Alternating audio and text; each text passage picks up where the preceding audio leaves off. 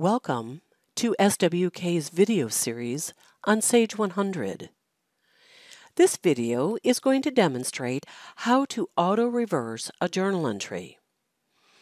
Before I show you how to do that, we want to make sure that your role allows you to have that option. If you look under Security Events, General Ledger, and the third one down is Allow Journal Reversal. Once that is enabled, you're set to go. Coming into Account Maintenance is where you're going to find the option to reverse a journal. By selecting one of these entries, you'll see that I have a little blue swirly icon that is enabled. Clicking it will give you the message that the reversal is complete.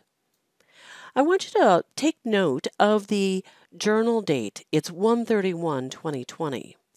My system is in May of 2020.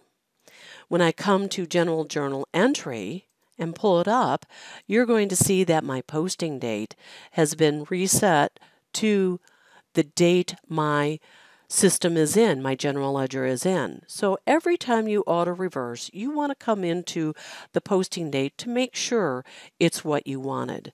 You'll also notice that it automatically put a journal comment of simply reversal of journal and giving the journal number.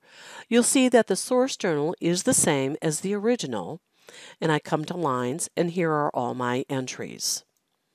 You must admit that this is a really nice time saver, right? Because now all I need to do is click Accept and update my journal as normal.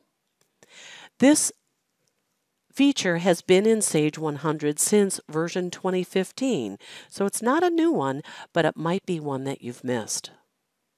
I hope you found this video to be helpful and help you get more out of Sage 100. Thanks for watching.